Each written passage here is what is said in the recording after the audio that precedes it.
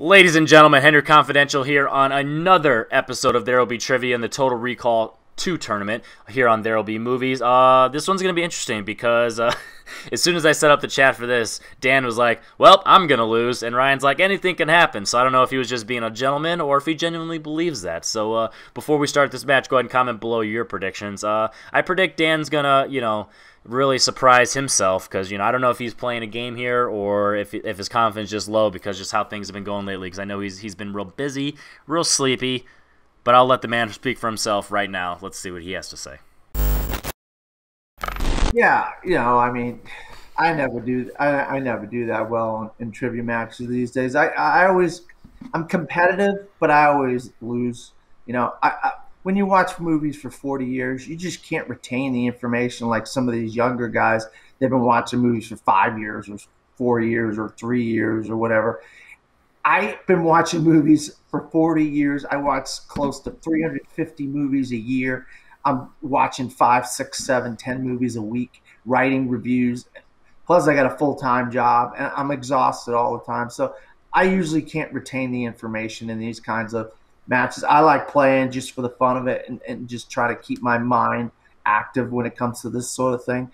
And, I've watched Ryan play in multiple different places, and the guy's a beast. And I'm surprised he doesn't have his manager with him tonight.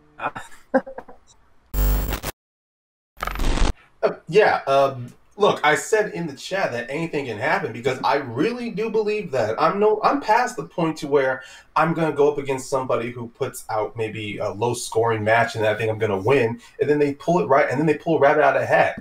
I think that anything can happen, and I'm not taking Dan lightly here. I've seen the matches he's played. I've listened to some of his reviews. This guy actually, he knows movies. He's watched movies, so if there's any detail in there he might find. And even though I have a manager, doesn't mean I always need to have one with me. I can come in alone, or sometimes I feel like I need an assist. If I need someone to really get me out of my head, then yeah, I'll bring one in. But like before Dan said, this is just for fun. To just go in here, see what I remember, what I retain. All right, so this is going to be interesting. Definitely some different perspectives from these players, and my most recent experience with Ryan was 2 years ago when I did my tryouts, and he killed it. So I know he has potential to do really good, but we'll see how Dan does, because always have faith in Dan, and that's why I always bring him around. So round one, this or that.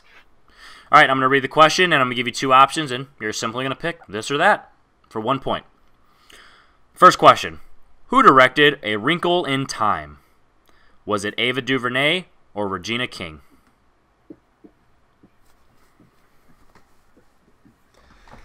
Whenever I write questions, I always try and think ahead of time what it is, just so I can test myself.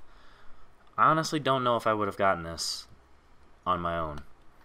So I don't think I'm too smart, the fact that I've written this. 5, 4, 3, 2, 1. Ryan.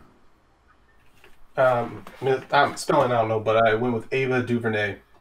And Dan. Ava DuVernay. Well, one way or the other, we're going to have a tie. And in this case, it is going to be a 1-1 tie, because that is correct. Your second question. Which Stanley Donen movie was released first? Singin' in the Rain or Funny Face?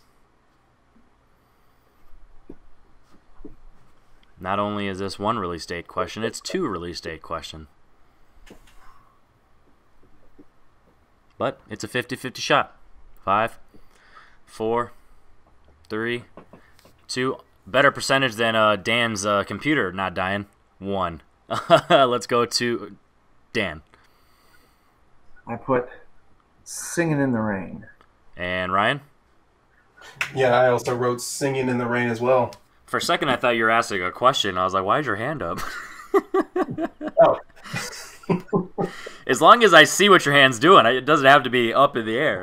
We're all right over here. I'm pretty good with my eyes. I can see what you're doing. Question number 3. Which child is deaf in A Quiet Place? The son or the daughter? Dan's like, man, maybe I am good at this. I'll tell you what. I'll tell you, I got something to say after this, after we give the answers. Oh, wait, you didn't say were we right or wrong? Yeah, you guys were right. I'm sorry. I figured we were both right. Yeah, I was making the joke about your hand being up. 5, 4, 3, 2, 1. Ryan. It was the dog. And Dan. Heard him say, yeah, there it is. Yeah, the daughter, her name is Millicent Simmons. I'll tell you what, she is fantastic in the sequel if you haven't seen it already. Yeah, we've all seen it. Okay. It's great.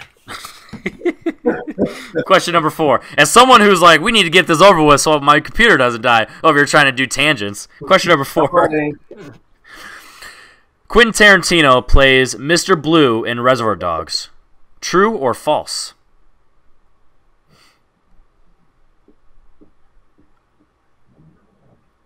As I was reading that question, you guys were like, where's the question at? True or false? 5. That's what I love this format. Just throw anything out there. 3, 2, 1. Dan. I don't think he's Mr. Blue. I think someone else. I don't think there is a Mr. Blue. And Ryan. Yeah, I think I'm positive he's not Mr. Blue, so it's false. He is Mr. Brown, which sounds like Mr. Shit. Yeah. So I thought so. I was thinking. I said I know that movie enough to know he's not Mr. Blue.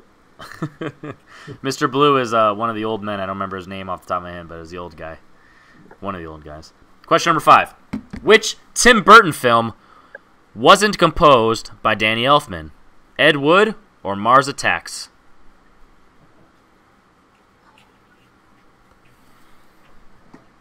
See, they're not all easy. Just gotta ease you guys into it. Build your confidences up a little bit.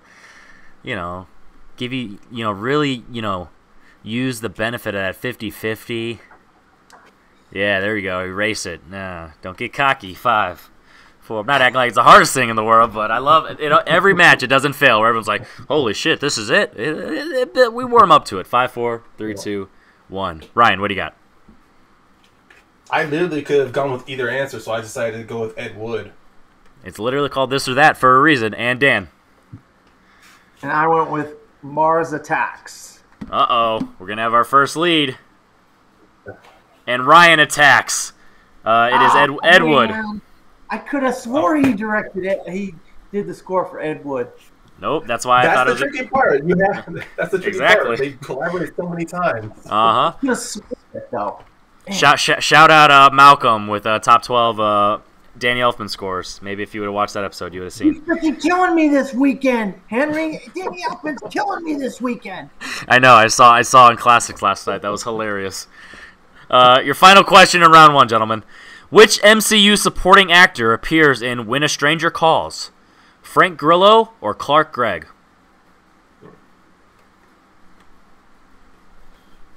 Yeah, let's talk about Danny Elfman some more, just so we can get in Dan's head. He has the same name as you, Daniel. I know. How did I not? When I was watching that classic, you're like, "Oh, I'm so pissed."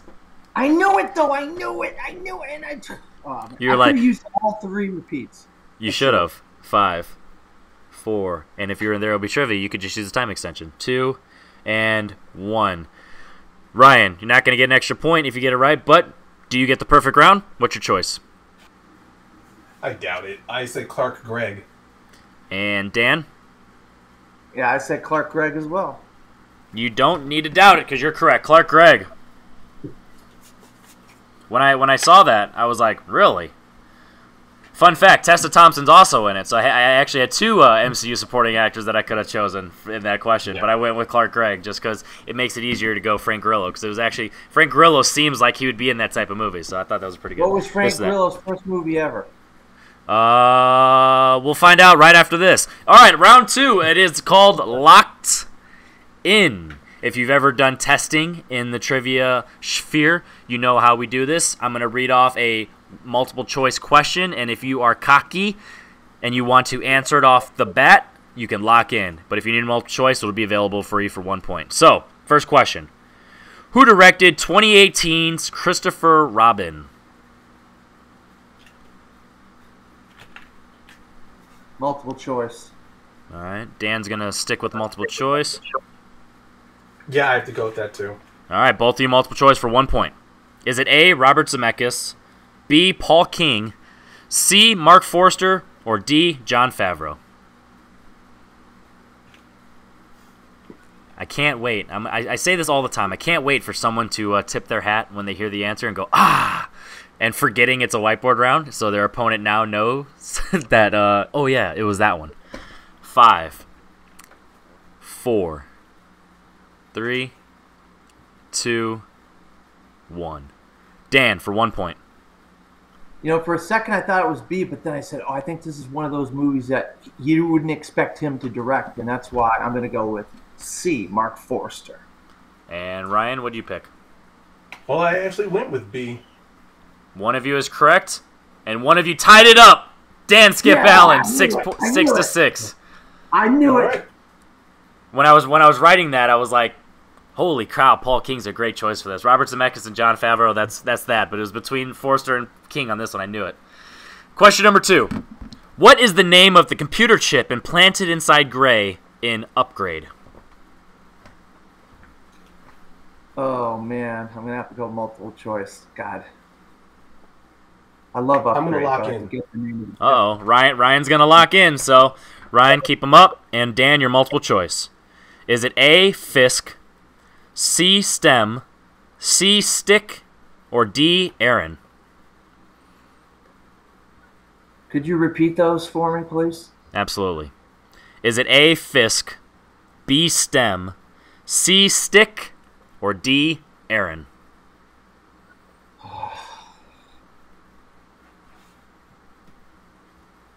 All right, 5, 4, 3, 2, 1. Ryan for 2 points. I believe it is STEM. And Dan? I put A, Fisk. 2-point lead for Ryan. He gets it correct. It is in fact STEM. He went out on a limb and went locked in, and it paid off. I had a feeling I thought it was. I just, for some reason, it seemed too obvious. Yeah, trust me, those multiple choice weren't the greatest for a reason. Question number 3. Who stars as Anthony in Wes Anderson's directorial debut, Bottle Rocket?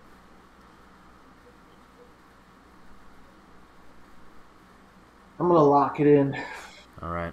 I'm going multiple, actually. Okay. Just got to let Dan actually write it in before I read off your options.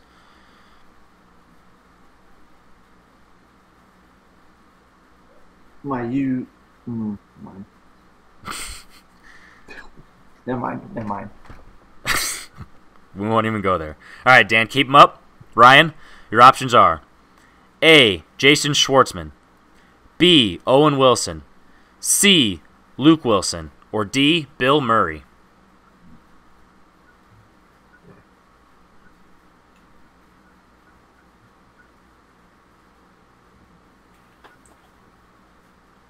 Five, 4, 3, 2, and 1. Luckily for Dan, 2 of those options had a U in it. Dan, what is your answer for 2 points? Yeah, I was like, oh. I put Luke Wilson. And Ryan, what did you put? I also wrote Luke Wilson. And that is correct. Almost gave it away, boy. I mean, you kind of you narrowed it down a little bit for him, but you also did dig into the lead. So it was 2, now it's only 1. 9-8.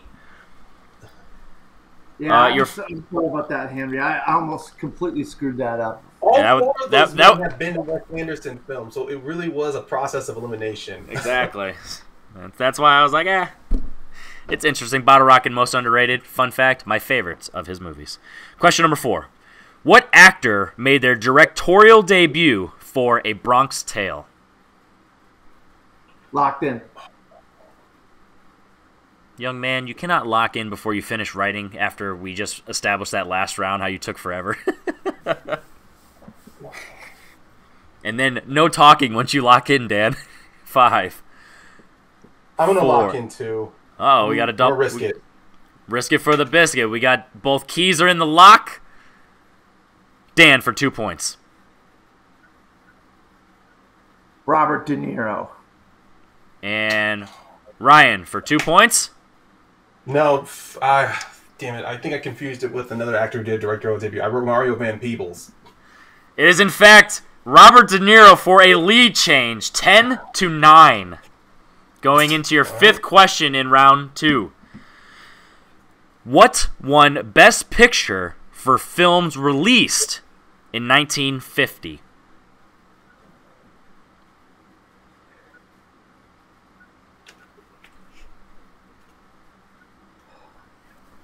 Multiple choice. All right, for 1 point. Is it A, All About Eve, B, An American in Paris, C, On the Waterfront, or D, Marty?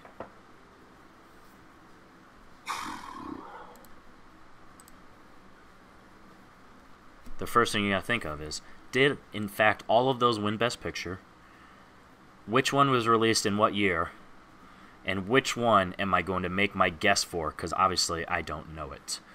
5. Very good multiple choice, I might add. 4. Thank you. 3. It helped that they were all released in 3, 2, 1. Ryan for 1 point. I went with B. I believe that's An American in Paris. And Dan? I went with All About Eve. Both of those Best Picture winners. Both of those separated by 1 year. One of them released in 1950. And one of you has a 2-point lead. It was All About Eve. Damn. And your final question in round 2. With Dan currently up 11-9. The Commitments is about a band being formed by people from what European country? Locked in. Wow. When I wrote this, I was like, I don't think either of you gonna know this, but I don't care. I want to write this. Interesting. Great movie. Underrated movie. Can't give any clues because it wouldn't be fair, but I want to say something later. Yeah, I'm going to have to check down a multiple again. All right, Dan, keep them up. Ryan, your multiple choice options are A, France, B, Italy, C, Sweden, or D, Ireland.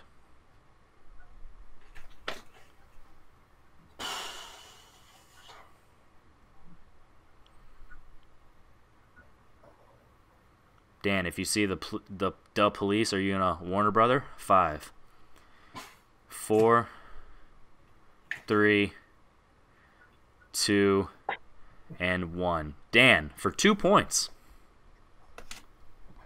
Ireland. And Ryan for 1 point. I went with D. Both you are correct, but Dan gets 2 points and Ryan only gets 1, which extends Dan's lead to 3 points going into round 3, 13-10. And round 3 is the IMDb round, revised. So, gentlemen, you're going to get a 1 point, a 2 point, and a 3 point, and I'll explain them all. I did it all behind the scenes. If you've watched matches up to this point, you are very familiar. So, Dan, you were in the lead. Would you like to choose between the good batch or the bad batch? I'm a good guy at heart. I guess I'll go with the good batch. All right. Ryan, down 3 with only a maximum of 6 points in this round. Got some questions to answer. Okay. For 1 point, your year is 2010. Your genres, biopic, drama, and sports. And your synopsis. Based on the true story of a boxer trying to step out of the shadow of his crack-addicted brother and make a final run at the belt. Oh, why couldn't I pick this one? Because you're a good guy. The Fighter. For 1 point. Man, why couldn't I pick? You know, he's from Mickey Ward's from Lowell, Massachusetts. That's where I'm from. Well, maybe if we do a Dan Skip Allen interview, we'll talk more about it later. But for now, we'll go into Ryan Payne's 2-pointer. Ryan, your year is 1997. This will tie it up, by the way. Your genres, drama, mystery, and thriller. Would you like to hear the top build or the director?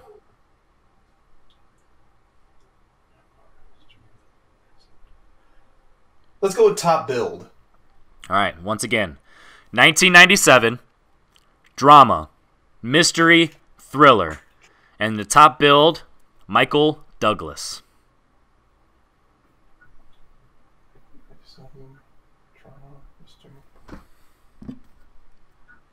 Is that The Game? That is correct for a tie game. A tie game, in fact. So you're going to kick it over to Dan, who's going to get his 1 point. And if he hits this, he will force you to hit your 3. And if not, Dan's questions are going to get harder, and we'll see if he will break the tie. Dan, from the good batch. Your year is 2015, and it's sci-fi. Your plot synopsis. A young programmer is selected to participate in a groundbreaking experiment in synthetic intelligence by evaluating the human qualities of a highly advanced humanoid AI.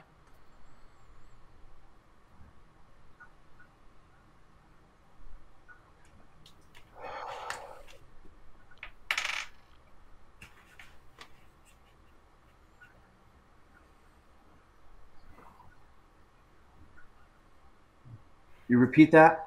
Absolutely. Your year, based on U.S. releases, is 2015. Your genre is sci-fi. And your synopsis. A young programmer selected to participate in a groundbreaking experiment in synthetic intelligence by evaluating the human qualities of a highly advanced humanoid AI. 5, 4, 3. I Robot. Looking for Ex Machina. Ex Machina. All right. So they're going to get harder. And to break the tie, Dan, we're sticking with you. Your year is 2017, and your genres are comedy, drama. Would you like to hear the top build or the director? Would you say comedy drama? Correct. 2017 comedy Yes. drama. I'll go with top build. All right, once again, 2017 comedy drama. For the lead, the top build is Saoirse Ronan. Ladybird. You're forcing your opponent to hit his 3. That is correct, Ladybird. Thank God. All right, we're in a scenario where there is going to be no tug of war. Ryan, you have to hit your 3 to stay alive. And then you'll force it over to Dan, where he will have to hit his 3. Okay. All right, Ryan. Your year is 1967, and your genre is crime. And your 3 keywords are racism, cops, and murder investigation.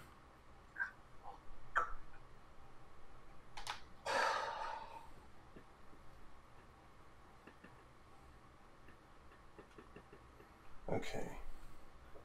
97.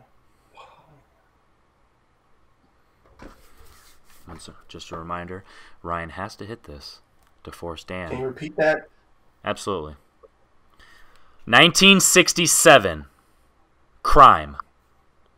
Racism. Cops. And murder investigation. If Ryan hits this, he'll force Dan to hit his 3-pointer. If not, Dan will be moving on to round 2. Potentially in 5. Okay. 4. Only one that's shouting out to me is "In the Heat of the Night." And it's shouted for a reason, because you are going to be shouting, Dan, hit your 3-pointer. Ryan Payne, you have taken the lead, and at this point you have done all you can do. So now it is in Dan's hands. Dan. Yeah. I knew every one of Ryan's too. I mean, oh yeah, you didn't know your 1 point. I was going to say you knew every one of yours, but no. Dan, if you hit this, you move on to round 2. If not, Ryan moves on to round 2. Yeah. I had You're checked down the multiple choice. Sorry, I'm talking. Yeah, you're right. Trust me, I'm there all the time. You want to argue with yourself. All right, Dan. Your year is 2008. Your genres: drama, sport. And your plot keywords: ram, stripper, and old age. The wrestler. Woo! Moving on to round 2. Yeah. Dan Skip Allen. Oh my God, I can't believe it. All right, well, I didn't mean to get so crazy there. we'll talk to you real quick, Dan, before your computer shits out on you.